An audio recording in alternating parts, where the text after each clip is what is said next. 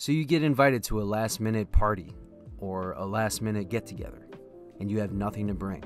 Well, most Wisconsinites are going to choose to go down to their local grocery store and pick up a Racine Danish Kringle.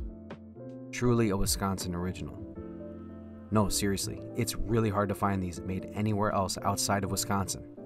Kringles were first introduced in the late 1800s in Racine, Wisconsin by Danish immigrants. Then over the years, the Kringle's popularity grew and became a staple in all local grocery stores and put Racine on the map as the most Danish city in America, with more Kringle shops and more Danes than anywhere else in America. The oldest Kringle shops are Bernstein's and O&H Danish Bakery, so go check them out. They do deliver outside of Wisconsin all over America. Now, I'm not much of a baker, but I was up for the challenge, and this recipe is based off of a New York Times recipe, and I'm very happy with the way it turned out. So let's check it out.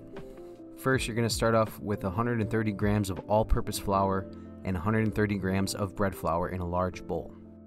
Then add 10 grams of granulated sugar, 2 teaspoons of instant yeast, and 3/4 teaspoon of fine sea salt, and whisk together.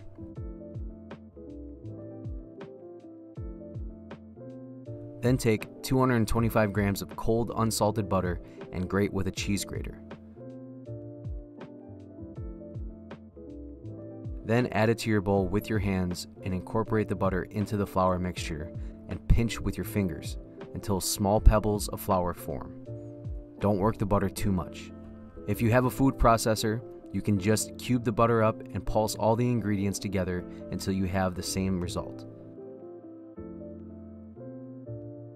Then take 80 milliliters of cold whole milk and 1 large egg and beat together.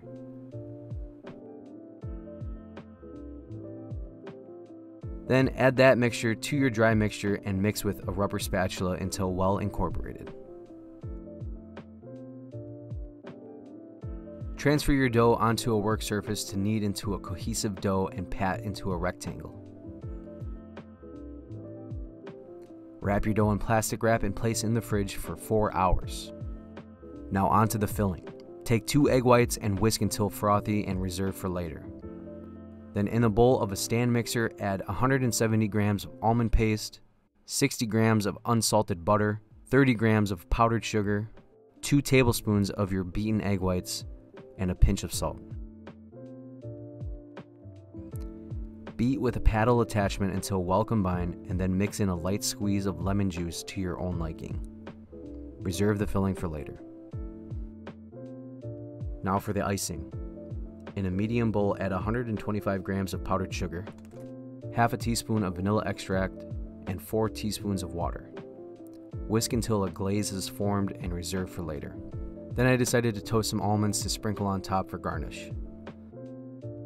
So preheat an oven to 350 degrees and toast sliced almonds on a sheet tray for about 3 to 5 minutes or until golden brown and reserve for later.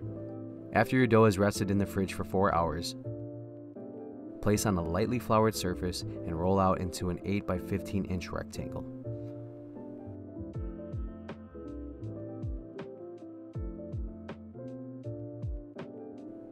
Take one end and fold towards the middle, and then take the opposite end and fold over the first fold. Wrap that in plastic wrap and chill for 20 minutes. Now you're going to repeat this process 2 more times to achieve what is called a laminated dough. Folding the dough like this creates multiple layers and a flaky pastry, similar to a croissant dough. Now this recipe makes 2 Kringles, which is great because I totally messed up the first one. It turned out fine, but my second one turned out almost perfect. So, after your last folds and resting in the fridge for 20 minutes, take your dough and divide in half. Roll the divided dough into a 6-inch by 24-inch rectangle. Take your piping bag of almond filling and pipe half of the filling down the center of your dough.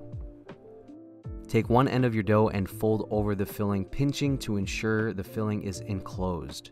Brush some egg white on the rest of the exposed dough and fold your first fold over and pinch to create a seal.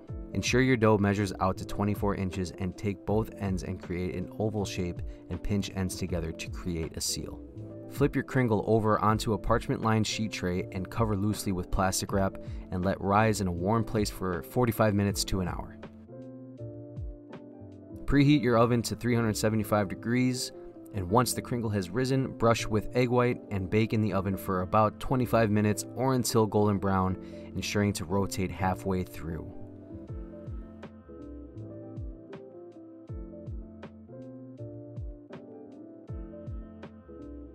Let your Kringle rest until completely cool, and once cool, garnish with your icing, your toasted almonds, and I added a few pinches of Maldon flaky sea salt for a sweet and salty effect.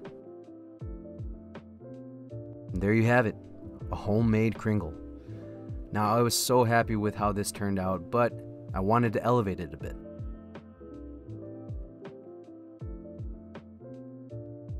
So I took some raspberry compote and I paired it with my Kringle because almond and raspberry go great together. And I plated it up all fancy to put a different spin on it and turned a simple pastry into a beautifully plated dessert you could find at a nice restaurant.